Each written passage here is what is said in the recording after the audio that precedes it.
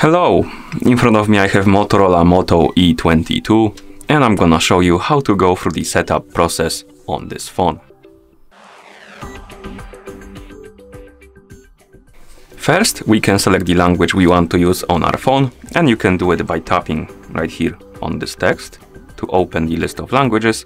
And once you open the list, you can scroll through it by swiping up and down on the screen. Now, find the language you like to use on your phone and tap on it to select it. For example, I'm gonna tap on English. Once you select the language, you will probably need to select the region. So for example, United Kingdom.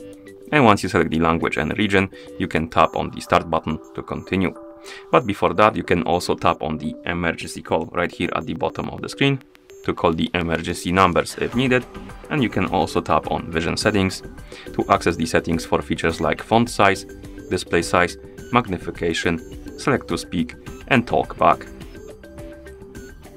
Okay, now let's go back and tap on start to continue. Now we can insert a SIM card into our phone if you want to connect to the mobile network. But I'm just gonna tap on skip button right here to skip this step because I don't want to insert a SIM card. And here we can connect to the Wi-Fi network. You can also skip this step by tapping on the setup offline button right here. If you don't want to connect to any internet, I'm just gonna connect to one, so I'm gonna tap on the network. Maybe not this one, maybe this one, and then enter the password. So give me a second or two.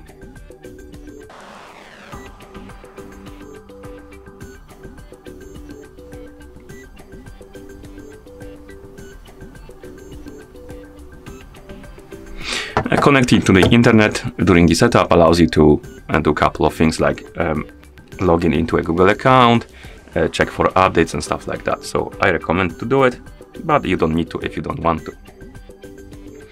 Now we need to, or rather we can enable or disable some of the features like sending the diagnostic data to Motorola, enabling the enhanced device support and smart updates. And you can enable or disable them by tapping on the switches. And once you're done, tap on accept and continue. Right here we can copy apps and data from the Google account. So if you have some backup on your Google account, you can basically tap on next and follow the instructions on the screen to copy the apps and data from the account to your new phone. I don't want to do it, I just want to set up this phone as new, so I'm gonna tap on don't copy to skip this step. And right here we can log into a Google account.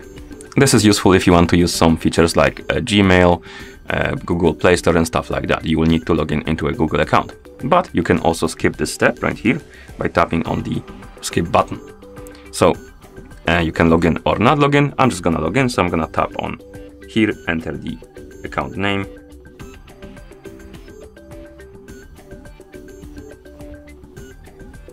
And then tap on next.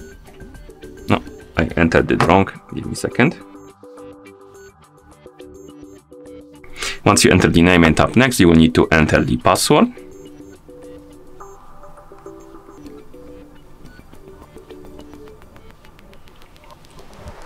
And once you enter the password, you will tap on next to continue. Then tap on I agree. Right here we can enable or disable some of the Google services, like a backup to Google Drive, use location, and stuff like that. You can enable or disable them by tapping on the switch. And once you're done, you can tap on the accept button.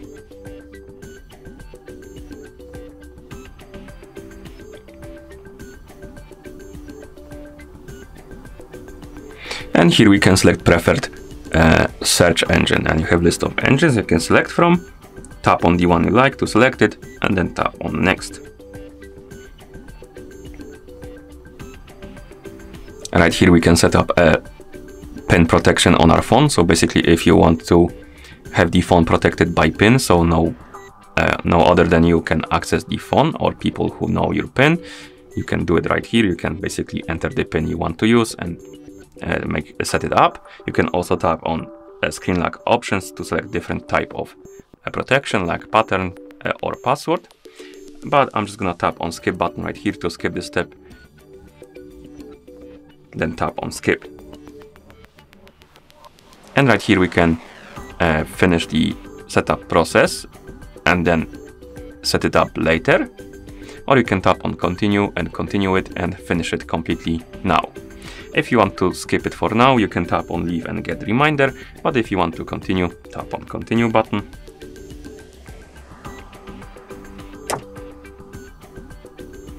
And here we can basically set up a Google Assistant.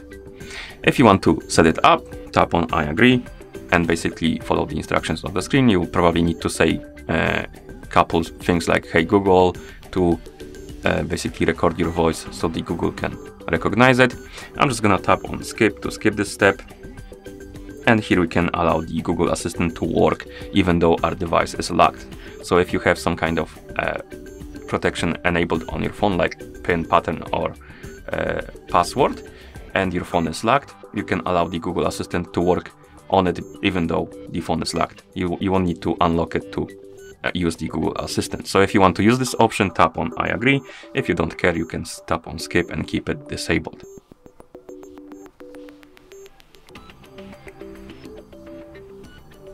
Right here we can add the debit or credit card to the Google Pay wallet. So if you want to use your phone to pay for stuff, you can add the card to use it.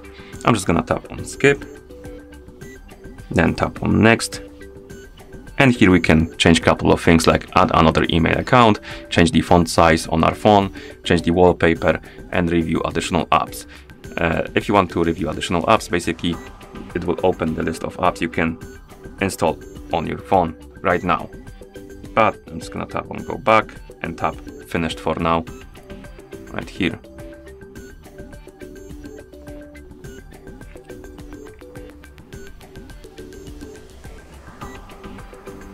Right here we can